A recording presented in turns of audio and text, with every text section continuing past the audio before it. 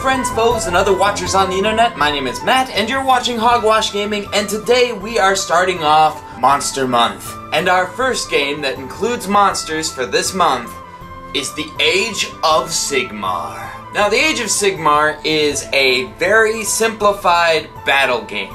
You have two armies, and they fight each other.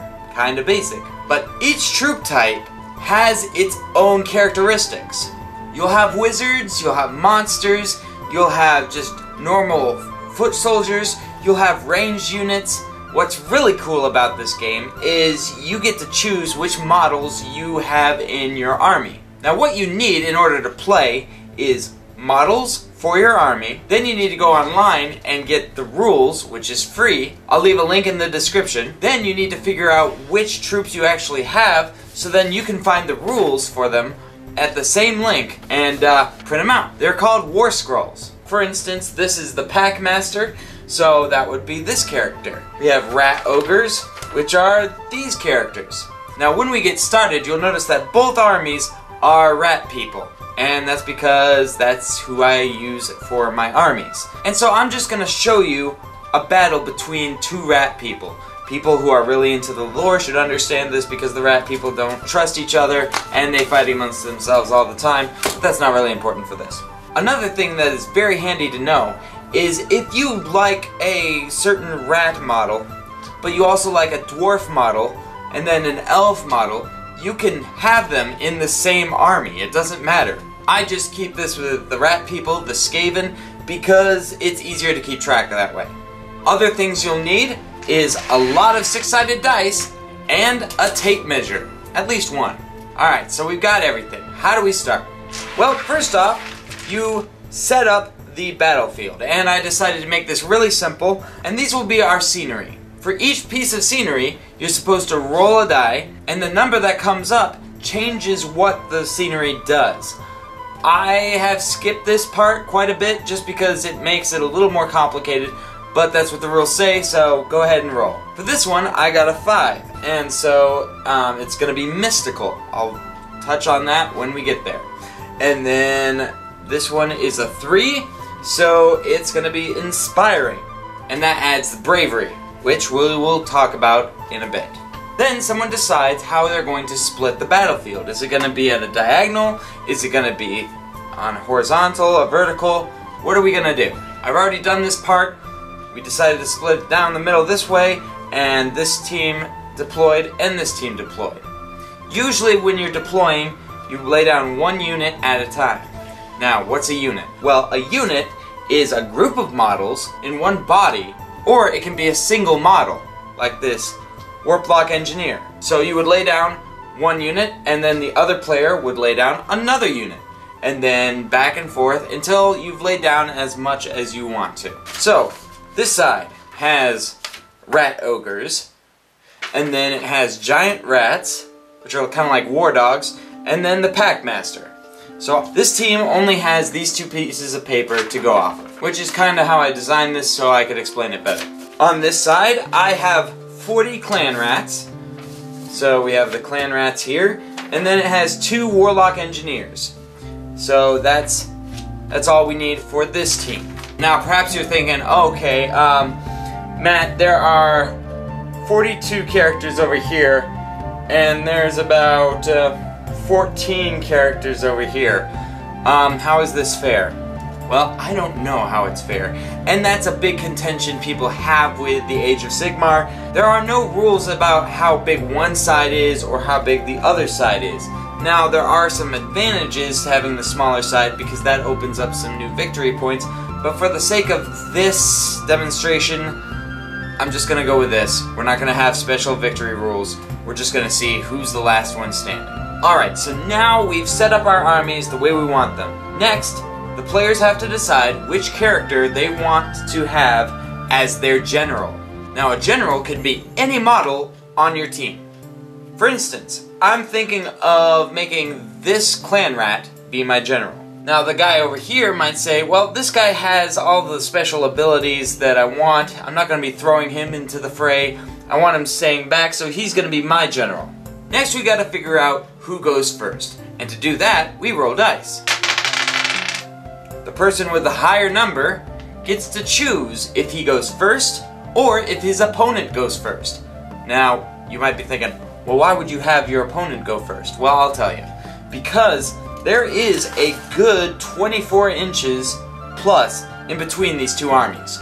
And later on, you'll realize that being the one charging in can often give you the advantage in a lot of battles. Clan Rat side says, go ahead, you go first. Which leads us to the first turn of the game. First off, we have the hero phase. And basically that means if you have a character or characters that have special abilities, like can they cast spells, can they add an ability to other characters, can they do something wicked cool in battle? To find out if they can do that, you want to look under their war scroll. Now, the Packmaster.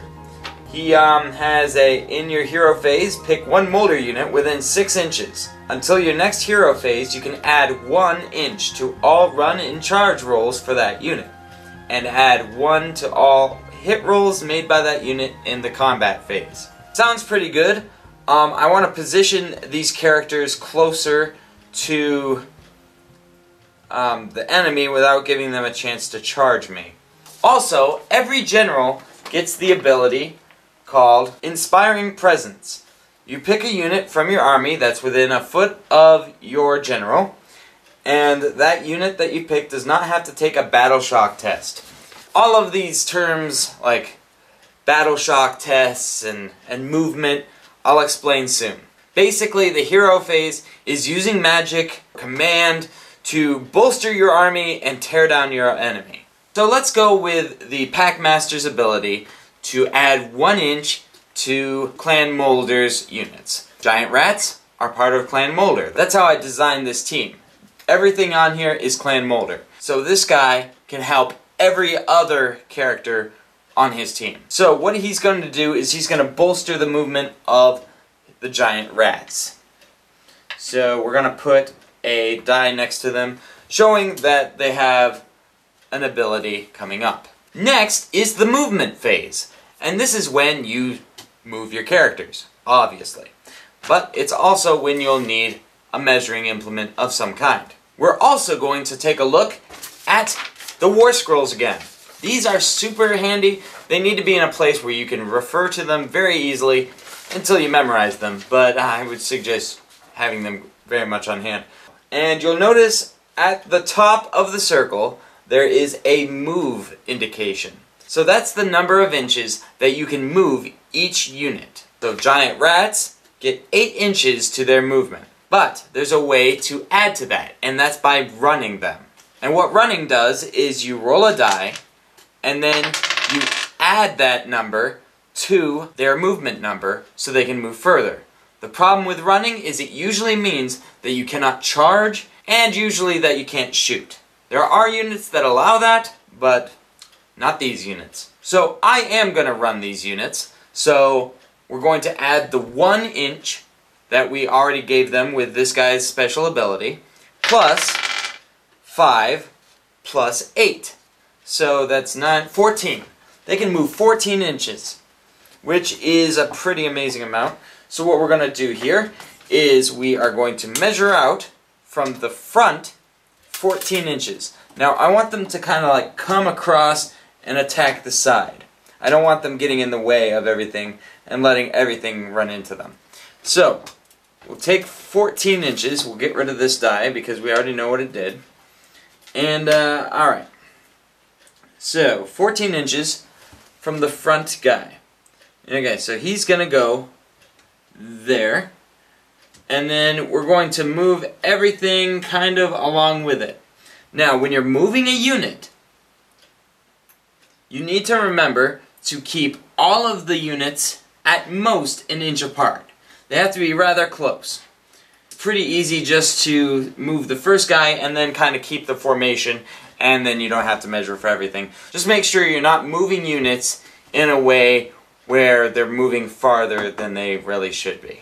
Alright, next I'm going to be moving the Rat Ogres, and I think I'm going to make them run as well. I did not give them the boost with the command ability, so instead we are going to just go their basic movement, which is 6 inches, plus running. So we're going to run them 4 inches, plus 6, that's 10. Once again, we are going to measure 10 inches and move everything accordingly. We're also going to run this guy because I don't want him far away from this group because they need his buffs. So here we go. So 6 plus, okay, Packmasters is also 6. So I'm going to move him 12. So from here, I'm going to move him back here. Keep him safe. He's the general. He knows what's up. He's got all the abilities that are awesome. So we're going to keep him there. Alright, so I've moved everything. Now it's the shooting phase, and for one thing, I don't have any ranged units on this team, so that's an issue. And also, everything ran, so even if I did have shooting, unless they had a very special ability, they couldn't shoot at this point. So we're gonna skip over the shooting phase because there's nothing to do here. Next up, it's charging phase, and to charge, you have to be within 12 inches of an enemy. But, since all of my units have run on this turn, even if they were within 12 inches, which they are not, they cannot charge. So we're going to skip and go to the next phase, which is combat phase. And as you may have noticed, none of my characters are in base contact with anything, so there's no hand-to-hand combat going on. Remember how I told you that it's sometimes better to go second and not first? Well, this is why. Because you usually start really far apart from each other and you won't have physical contact with anybody, so battles cannot occur. Basically, going first means you're just moving your characters in a way so that your opponent might have a chance to charge you. Which is obnoxious, but that's where the tactics come in. So, we've gone through all the phases. We went through hero phase, giving everything a special ability that we could. We didn't have any attacks, so hero phase is done. Then we did movement phase, and since we weren't anywhere close to anything, and we don't have any ranged weapons, we really needed to get across the board, so we went with running. And we ran across, and that was that. Shooting, we have no range, so we can't shoot. Charging phase, we had no way to charge because we ran. And combat. There is no combat on this table, so we skip that phase. Now it's this side's turn. Notice once again that their troop types are different. We have the Warlock Engineers, and we have the Clan Rats. Now, the Warlock Engineers are wizards, and when I was deciding my general, I chose a non-wizard. So, this guy has special powers, and these guys have special powers. So, all three of them can do something. Alright, so when you have a wizard, you have 2 spells that come automatically. There's Arcane Bolt, which is an attack, and then there's Mystic Shield, which is a defense. Arcane Bolt requires you to be within 18 inches of your target, which these rat ogres are just not in. And, oh my goodness, yep, these rats are within that. So, this guy could shoot off Arcane Bolt. Thing is, Warlock Engineers also have something called Warp Lightning. And Warp Lightning works just like Arcane Bolt, except for one thing. They have this ability called the Warp Power Accumulator, which is just a fancy way of saying we're going to make this better. Basically, how you cast a spell is by rolling 2 die. And each spell has a minimum that you have to roll in order for the spell to go off. If you don't get it right, then it just doesn't happen. So what this special rule is saying is if you successfully cast the spell, it inflicts more damage than it would if you didn't activate this special ability. That's the only reason why Warp Lightning is actually better than Arcane Bolt. So he's going to shoot Warp Lightning at these guys. So here we go. Pew. Oh, this isn't looking good. So he shot off Warp Lightning. If this side had a wizard within 18 inches of this character, then that wizard would be able to try to dispel that spell, but they didn't.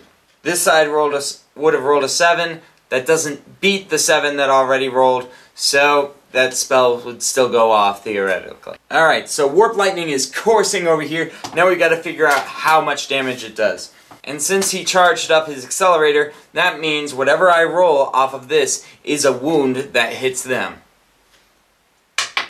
And he rolls a 6. Wow, that is beast. So looking on their thing, each unit has 1 wound. So every wound that they suffered, one of these guys dies. So we are going to take out 1, 2, 3, 4, 5, 6. Now, we want to make sure we keep track of how many people these guys lost, because that comes in handy for the battle shock phase. So we have another wizard. He's not within range of these guys, but he is in range of this troop. So what we're going to do is we are going to cast Mystic Shield on them. Now I have to roll 6 or higher for it to go off, so let's see. 6. Perfect. Alright, so these guys have a +1 to their saves rolls, which you will see soon, I hope. This stays in effect until the next hero phase. So now we only have 1 hero left, and that is the General. And so what he's going to do is he's going to do his command ability, which is Inspiring Presence. He's going to cast it on all these guys to say, you don't have to take a Battle Shock test. What's a Battle Shock test? We'll get there, trust me. But that's the hero phase. Notice it was a lot longer with this side, because this side only has 1 hero, this side has 3. And they're magic users, so it's going to take a while. I'm going to put this die here to just show that they have the command ability as well as the Mystic Shield. Next we have the movement phase, and clan rats can move 6 inches, and so that would take them right about here. Now one thing that's very helpful in this game is, the rule is, you can measure at any time for any reason. So if I moved here, I can check to see if we'd be within charge range. And would you know it, we are not in charge range. Not good. Alright, so we don't want to move our full amount. Well, we could leave these guys here and just let them stand their ground. That could work. It makes the game go a little longer, not wanting to be the one getting into charge range quite. But what we're going to do is we're just going to reform, I think. So all these troops can basically do what I want them to do. We're going to reform the line. Basically what we're going to be doing is something like this. I want to make a solid line here. And I can do that because the unit itself is liquid in a sense. Like, I can move this character over here because the idea is he would move his 6 inches, then these guys would move their 6 inches, and these guys would move this 6 inches. You know, it's basically the unit itself is moving 6 inches. As long as everybody doesn't go all the way over here. So you see, I just kind of move the people from the back a little forward, and that's so when we get into combat, I will have a lot of people right up front, and we can spiral around them, and just being able to move with that many units around an enemy is key in a game like this. So I know that my shooting phase is coming up, and I have 2 characters that can shoot. 1, 2. 2 engineers, they have pistols, and their pistols shoot 9 inches. So let's just see what 9 inches looks like. Okay, so that's 9 inches from this unit.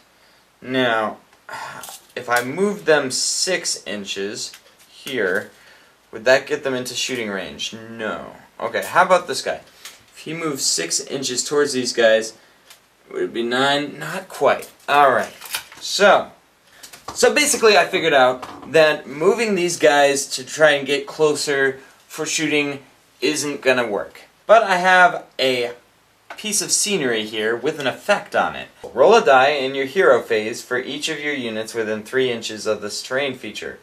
On a roll of 1, the unit is befuddled and can't be selected to cast spells. Move or attack until your next hero phase. Alright, so one thing that I didn't show you is I rolled and this was a 3, so this guy is fine. I think he's within 3, right? Yeah. I'm actually going to move him on top of this. And why I'm doing that is because this counts as cover if he's on it or behind it. Now perhaps you're wondering why I didn't do cover for these guys. Well, it's because the attacks on them were mortal wounds, and mortal wounds means you can't roll and try to defend against them. So yeah, mortal wounds kind of are the thing of you don't get a chance to protect yourself because you are dead. Move this guy up here. Now next turn he'll have to re-roll to see if this effect causes him to lose some abilities, but until then he's up here, which is, I think, a pretty good move. Shooting, we can't shoot. It just doesn't seem to be working out that way. So we'll take a look at how far things are from each other. This guy's almost within charge range, but not quite. Everything else, totally outside of charge range. Nothing can charge. There's no hand-to-hand combat, so we're skipping combat phase as well. Now, Battle Shock phase. Now, when it comes to Battle Shock, what happens is when you've lost models from a unit, then you have to take a bravery test kind of thing. And that's on the bottom of your little circle thing. So, this unit lost 6 units, alright? Their bravery is 3. Ah, but wait. This scenery is inspiring for some reason. That's what it says in the little book. So, inspiring adds 1 to the bravery. So instead of bravery 3, they are bravery 4. Now, that would be great news, except for the fact that we only have 3 guys left, and they lost 6. So what happens is, you take the number of units that they lost from the troop, and then you roll a die. Okay, so 5. So 6 plus 5 is 11. Minus the bravery. So, the bravery is 4. So, that's 7. I lose 7 more units. Basically what happened is these guys freaked out and said, alright, well, we're out. So basically, this guy took out that whole thing with just 1 thing of Warp Lightning. Pretty crazy powerful. I don't know if this is balanced anymore. Not that giant rats were very powerful to begin with, but, you know, I kind of would like to have seen them in battle. Guess I'll put these models away. It's time to re-roll to see who gets to choose whose turn it is. Alright, this side gets to choose. And, basically they've got a hard decision here. They could choose to go second and get a little more up onto the deal, but they've got a problem here because letting these guys go twice in a row is very dangerous because this guy shot this unit and totally wiped it out. So giving them another turn means that they can move their guys even closer and be able to shoot Warp Lightning and Arcane Bolts and basically wipe out everything. These guys are only good for hand-to-hand combat, so they have to charge. And they have bonuses for charging, so I want them to charge. So I'm going to go... Okay, so basically the Packmaster is going to use his ability to add 1 to their running and charging moves. We'll find out if this works or not. This might be a very short game. Alright, so here we go. Their basic move, I think, was 6, was it not? Yes, 6. So, they're going to move their 6 inches. Move here. Let's see, that was there. There. There. There. And there. We're going to do something crazy in the charge phase. But first, let me move this guy. Alright, so this guy has a movement of 6, I believe. Packmaster is 6, yep. Alright, so we're going to move him this away. I think we can do it. Alright, so these guys get a +1 for their charge. So they have no ranged units, so they can't shoot at anything. These guys are going to charge this guy. He's closer, there's more of a chance that they will succeed in that. So we're going to go for it. We need 8 or better. So there's a good chance that they will make this. There's a chance they won't. Let's see what happens. They get 6, so they fail the charge. They stay where they are. However, I want to get into combat. I want to get into combat like yesterday. So I'm going to send this guy, try to get him to do a charge. here's the thing about Age of Sigmar that's kind of odd. You don't measure from the base to the enemy base. You measure from the point the closest point of the unit to the closest point of your unit. So I would have to get 10, which is a little better than 12. Not quite. We'll see if I can make this charge. Whew. 8. No, both charges fail. So I can take this away because their turn is over. Now it's this side's hero phase. So both of these effects go away. And let's see what we can do with them. Well, we know that we want the general to cast Inspiring Presence. So if they get into battle this time and they lose a bunch of guys, they won't have to take a battle shock test. So we'll have that go. So we'll put that back. They have Inspiring Presence on them. They won't run away. This guy, he's pretty far away from the action, so he can't shoot them, but he can cast Mystic Shield on them. And I believe that's a 6. So, yes. Alright, so let's see if they get that. They do. So, Mystic Shield is back on them. And this guy, technically he's here, so I'm just keeping him down because I don't want him to fall and break because overnight is a long time to wait. Alright, so the range on Warp Lightning is 18, so he's well within range of that. So he's going to attack the large group of you know what? He's going to attack their general. So we are going to roll.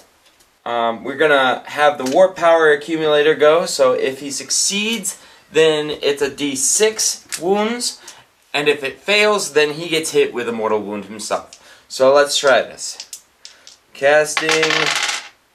Oh, it fails! Boom! Alright. This is why Warp Lightning is a little more dangerous than Arcane Bolt. Arcane Bolt, if it failed, nothing would happen.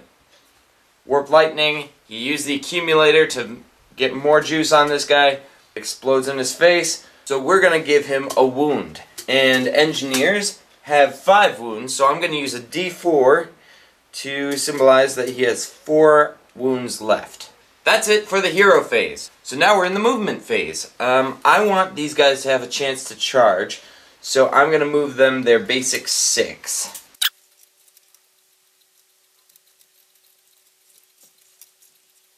Alright, so they're definitely a lot closer. This guy, he's got cover up here, so we're going to leave him here. And this guy has 6, so I'm going to have him walk over here.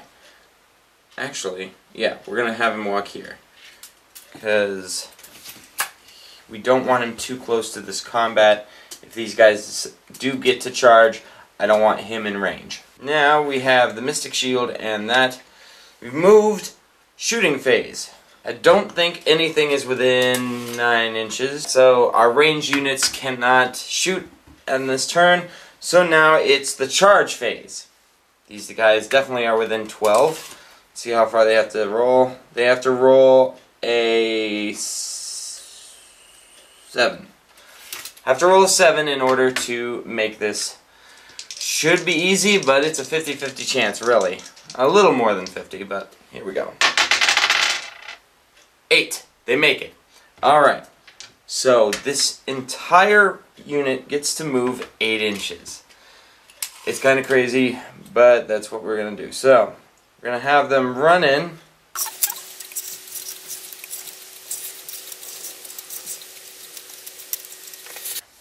Alright, now that everything is moved in the charge phase, now we get to do what's called piling in.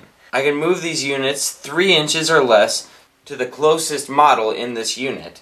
So then we can maximize how many people hit. So right now I have 1, 2, 3, 4, 5, 6, 7 of these guys in combat.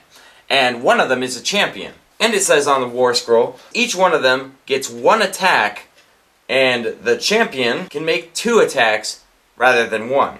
So that means I'll take 6 attacks for all of the regular guys, and then 2 more for the claw leader. So it's a total of 8. This is how combat works. On your war scroll, it'll show how much you have to roll in order to hit. Now, these clan rats do not have spears, they merely have hand-to-hand weapons. And that requires me to roll 4 or higher in order to hit. Let's see how many of these hit.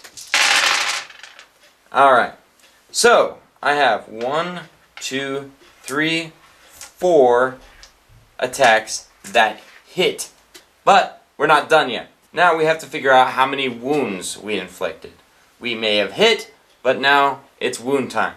So, we take the remaining dice that actually did hit, and we roll them again. And on this chart, it says 4 and up wounds. So we're going to roll.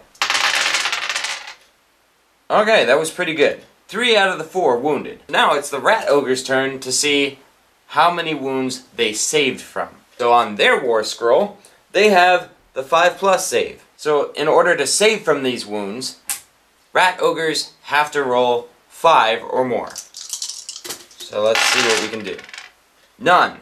All 3 of these wounds hit. So you'll see on their War Scroll that they have 4 wounds. So 3 wounds out of 4, so one of these units gets hacked down, and they only have 1 wound left.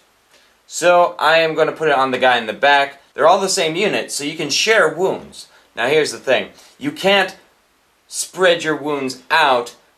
They have to go to 1 unit. So this guy is going to be the one that gets hit next.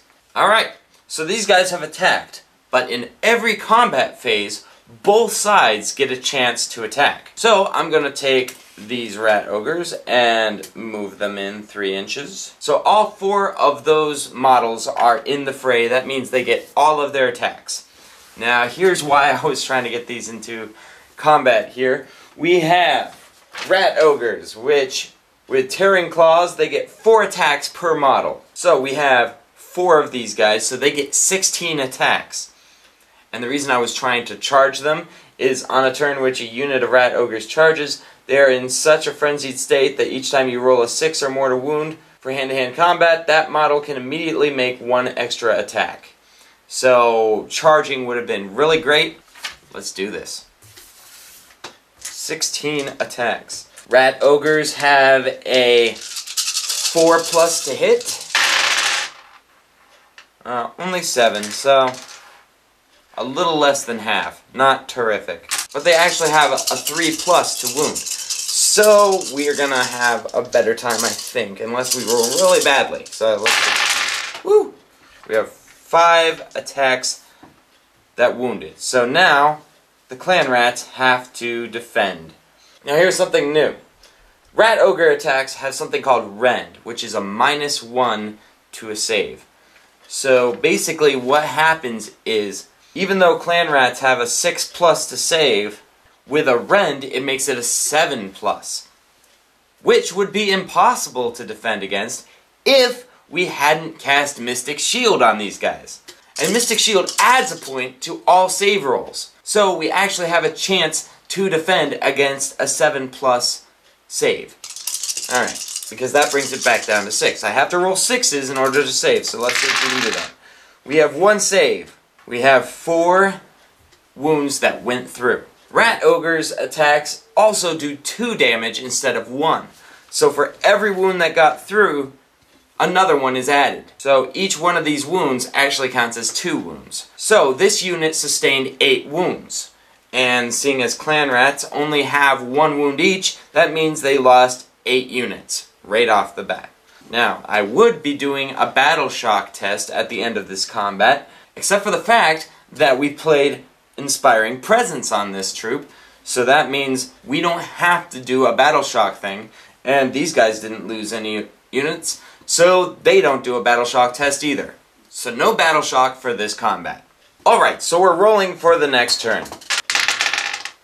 Alright, well this side definitely needs to go first because it can't afford to get zapped again before it gets a turn.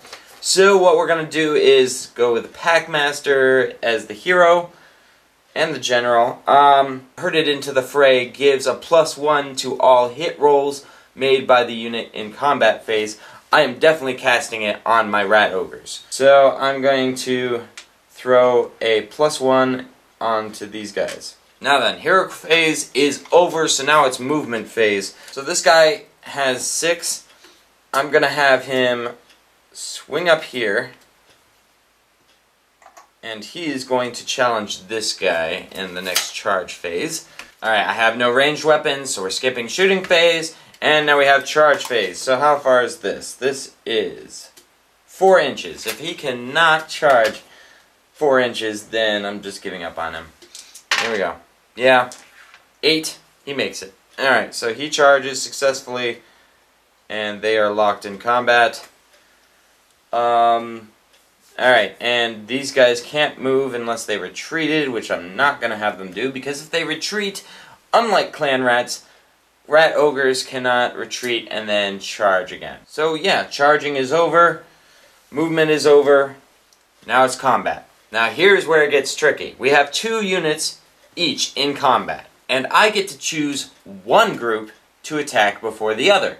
This guy could get lost pretty easily. He's my general. He's in hand-to-hand combat with a pretty nasty dude, but I think these guys have more to lose because they are the bulk of my army. If they get hit and taken down, then their attacks drop drastically. I just want to get them through this. So we have 16 attacks, like last time, because I still have all 4 of them, and there were no bonuses that gave them more. So rat ogres attacking on +4 to hit. So here we go. And since they have this upgrade, they get a +1 for all their attacks. So +4 to hit, and then with the +1 from the upgrade, that's these 2. So only 2 missed. Now we do the wounds. And the wounds, I believe, are 3+? Yeah. So here we go. 7 wounds. Sorry. And so now the clan rats have to defend against that. They still have the Mystic Shield because it hasn't been their hero phase yet. And they don't have to take battle shock tests because they still have the hero's abilities active as well. They have to roll a 6 or higher in order to defend. Once again, 6 of them went through with 2 damage. That's 12. 12 damage. So that's kind of why I wanted them to go first, because if these guys pile in, they'll get more attacks against this troop and they'll probably kill a couple of my guys. So I want to make sure to take out as many of them as possible. Alright, now it's this side's turn to attack. Now, they don't have to use the clan rats just yet. They can go with the warlock engineer, which is probably the better move in this situation, seeing as they can't lose any more guys here, but they have a possibility of losing this guy unless he hits this guy first. So, let's take a look at the rules for the engineer. Engineers get to attack with 1 attack, 4 to hit, 3 to wound, and a rend of 1 and damage of 2. So, the warlock engineer goes and attacks. He needs 4+ to hit. He gets a 6, alright. And then 3 up to wound, he does not wound. So this guy is done. Now, we're going to go with the Packmaster. The Packmaster has a shock prod. 4 to hit, 3 to wound, and 1 rend, and 3. So basically, these guys are pretty evenly matched, which is pretty crazy. So what we're going to do is we are going to roll... So we'll roll 1. Alright, he makes the hit. And how much to wound? 3 to wound. Yep, he makes it. And rend 1 and 3 damage. So, Warlock Engineer has a save of 5+, and he fails it, so he gets hit for 3 hit points. Alright, so Clan Rats. We're gonna do some more moving in to maximize the amount of attacks they get. So, they have 1, 2, 3, 4, 5, 6, 7, 8, 9, 10, 11 guys in this attack now. So we have 11 here. Let's see what we can do.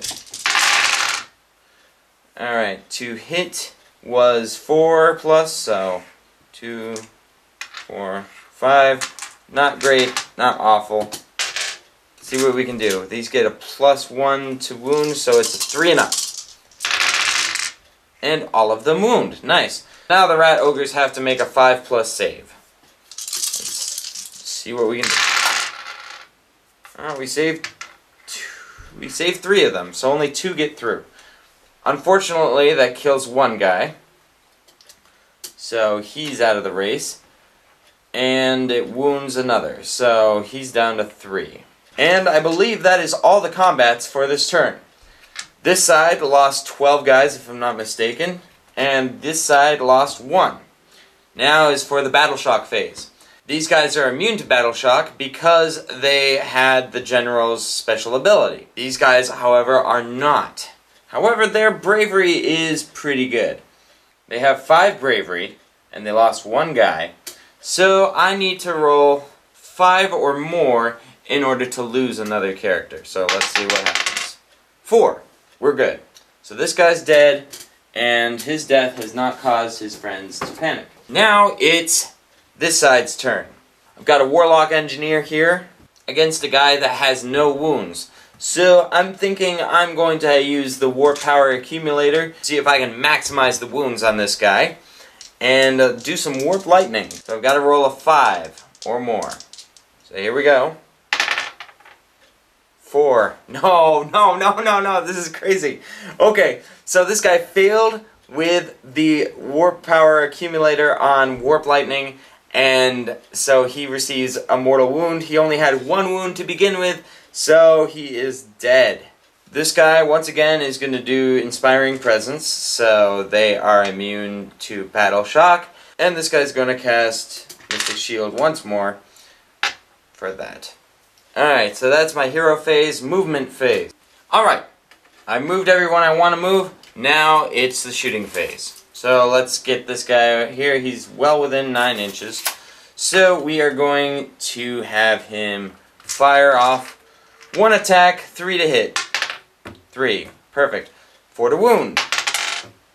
Perfect. Alright, rend. -1, damage D3. So Rat Ogres defend with a 5+, but since it's a rend, it's a 6+, and they fail. So they take D3 damage. Perfect, so they take 3 damage. Another Rat Ogre is down. Alright, so now we're moving on to combat phase. I'm going to leave this guy out for the Battle Shock phase. Alright, so I moved all these guys, and there are 15 attacks coming in. 15 attacks coming in. Let's see if any of them hit. Clan Rats, they have +1 to their wound rolls, and so we're trying to get 4+. 4 up. 7 hits. Alright, and then to wound is +4, but they have a +1 due to their numbers, so it's a +3. +3 to wound. Alright, so that's not a hit, that's not a hit, but these are. So we have 5 wounds, 5 saves with a 5+. Let's see what we can do. We got 2 saves, so 3 wounds. Now it's the Rat Ogre's turn. So the Rat Ogres, there are only 2 of them left, so I get 8. 8 attacks coming in. It's a 4+. Here we go. You got 1, 2, 3, 4, 5, 6. 6 out of 8, not bad. Alright, to wound is 3 up. Alright, and they have the thing from the Packmaster guy. For wound, you have to roll a 6 in order to defend, so, and none of them do. So 4 wounds go through, times 2 because Rat Ogres get that, so they lose 8 guys. Good thing they're immune to Battle Shock.